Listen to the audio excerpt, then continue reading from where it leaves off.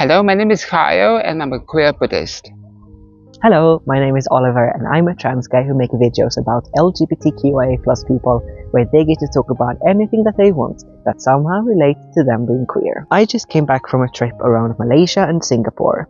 And in Singapore, I was invited to a beautiful temple one morning by Kyle. Hi, my name is Kyle. My surname is a bit more interesting because it's Neo, so it's like the Matrix Neo. And I'm a queer Buddhist. So by saying I'm a queer Buddhist doesn't mean there's any difference between how I practice Buddhism, but I just want to make sure there's a queer representation of you can be Buddhist but yet spiritual. This is how Kyle identifies. I see myself as a pronoun he and him, and some say fabulous, but I'm also queer, so that means that I'm not entirely like super masculine, because I believe that we all have different sides of how we want to represent ourselves. Sometimes we just have to have both, yeah. And then my sexual identity is gay, which means happy as well. So it suits my personality, being gay and happy. Kyle sometimes feels a bit lonely as a queer Buddhist. We don't really have a good representation of a queer Buddhist because all of us are still hiding, very discreet in the places that we attend to. Like, example, if I go for a Dharma talk, or if I go to the temple, where it's a bit contradicting because, you know, it practices a lot of compassion. For Buddhism, we practice a lot of compassion, but people still find it very hard to come out as a queer Buddhist. So most of the time, it's the cultural influence that we cannot be out there. But I'm hoping that with more and more people coming out as a queer Buddhist, it is okay for them to be queer and also to be a Buddhist. And not just that, but we are also equipped with the Buddha nature, which is spoken in the teachings of the Buddha, that everyone has the Buddha nature to be awakened.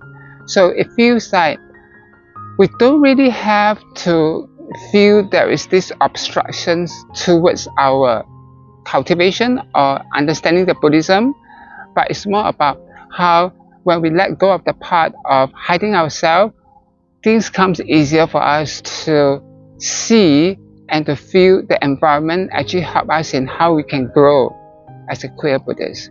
So is Buddhism as a religion inclusive towards LGBTQIA plus people? So it's very interesting because in the beginning of Buddha's lifetime, there is no scriptures or there is no defining teachings of the Buddha that says that homosexuality is a sin in Buddhism, or there is actually nothing against homosexuality. But as much as it grew up, they expanded, the Buddhism spread to all different countries. A lot of times the cultural influence has a very big part of imposing the idea that homosexuality is wrong because having anal sex is very wrong. So there's a lot of part where people misjudge that anal sex thing as a sexual misconduct. But in actual fact, Buddhism is very welcoming and accepting. And if you go to any temples, the main practice a Buddhist should have is to have compassion. So if someone in any Buddhist community or in any organization or temples that you feel that you are discriminated, then that is not Buddhism. That shouldn't be a Buddhist thing to do because we're not taught or understand to find the differences on good, who is bad, who is good. There's no such thing. There's more or less on what is wholesome, what is not wholesome, what is virtuous. So whatever that you practice that helps you with your cultivation of Buddhism and the teachings, that should be the right way to go. And we don't really have to use hate. Kyle is the head of an organization for queer Buddhists in Singapore. I run Rainbodhi Singapore, which is a Buddhist spiritual friendship group. It was founded by Bhante Akadiko, which is an Australian monk. And then Rainbodhi started Singapore started about 2 years ago, roughly 2 years ago. I was not out there yet until when I run the organization, because someone has to be the spokesperson, right? You cannot be like, oh, I run Rainbodhi, but please do not take my picture, you know. So it gets interesting because when I was out there trying to, show people that I'm a queer Buddhist, 80% was super welcoming. I would say 10% don't know what to do. And there's 10% of it that actually feel that doesn't sit well with them. So last year, finally, there's one incident where I was talking to two very established people who are in charge of a Buddhist organization. They told me that, well, Buddha never said that it's right to be homosexual, but I said that Buddha never said it's wrong to be homosexual, and maybe Buddha also never said being straight is also okay in the scripture. So that is a part of me where I felt like a bit of discriminating, because they say that we're not discriminating you, but we actually don't support in what you do.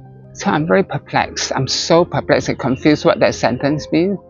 But I also know that in what we do, what we say, and what we think, a lot of times people have a different understanding of it. And the last thing I want is to impose my beliefs, but I send them the loving kindness that anyone should deserve to, and just say that, oh well, that is your view. We accept it, and maybe we don't accept it, but we just say that we just respect you as that person with that view. So for my part, it's very interesting, because that journey makes me realize that how much work we have to do in Buddhist community to make sure that this doesn't happen to my community. Rainbodhi has a lot of different things going on. So Rainbodhi Singapore is actually a group that I would hope to implement more on the temple tours. We have a care and share study groups that talks about Dharma, which is the teachings of Buddha. So we come together, we listen or watch one Buddhist episodes of maybe a teaching, and then after that we go to a breakout group, and then we discuss and reflect on what do you think this teaching is about, and how can you apply these teachings to your life, how is it useful and beneficial. So we have a care and share study group. We also do somehow museum tours, and upcoming we have a tea appreciation. So we sit down and drink tea, but using tea as a medium to talk about dharmas, the teaching, the philosophy of Buddhism. And we have sometimes invite people, allies, to come and join us to do yoga for us. We're actually pretty fun people, Most people think Buddhists are very boring, Not when you come to the LGBTQ Buddhist group. So this is what we usually do now. We have a mindfulness workshop that is based on the teachings of the 4 immeasurables, 4 Brahma Viharas. So we wanted to do this so that hopefully the LGBTQ group can find a certain kind of skills on how to use mindfulness to deal with what they're going through. Buddhism has some queer-coded figures. So there's a lot of queer figures, as we see, the celestial beings called the Devas, They're usually very colorful, very happy-going. They have a sense of creativity in music, entertainment. So when you give offerings to the Buddha, it feels that everybody feels that pride of enjoying, taking it as a part of I'm using that happiness from what I gain from Buddhism, and I give it out in terms of expression through music, through arts. So there's a lot of there's not queer Buddha or a queer Bodhisattva or queer Arahat, but because what they do is because when they're enlightened, right? So that part doesn't matter anymore. But what I'm just saying is that the part of maybe some of the monks are queer, and then they probably have the understanding of the Dharma, but they still have the ability to understand the nature of the Buddhist teaching. Or Avalokiteshvara sometimes can be seen as a non-binary, because he takes on the female forms, the persona of the feminine compassion, but yet his statue is always in a very male, solid body and chest, So there's a lot of non-binary kind of interpretation that we can see from Avalokiteshvara as well. Let's end the video with a message from Kyle to you. In Buddhism, we talk about interdependence. That means that your existence do not come by just your own independently without the help of others. You go through your parents to bring you up, and then you notice that every morning when you eat your breakfast, that breakfast comes with 10,000 pair of hands. People who grow the food for you, people who transport the food for you, people who carry this into the supermarket for you.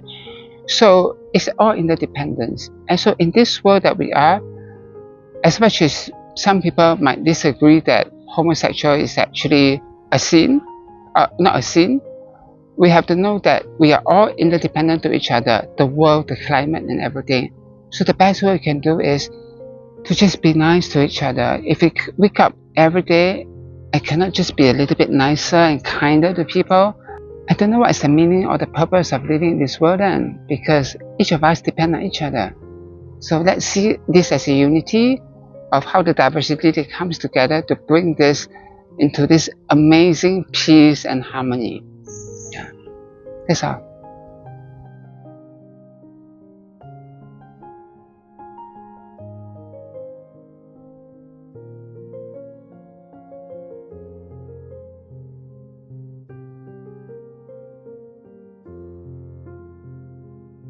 If you enjoyed watching that video, please like, comment, subscribe and share the video. I really appreciate you showing your love in that way. If you also want to support the channel financially, that's possible via Patreon, but really no pressure. See you next time!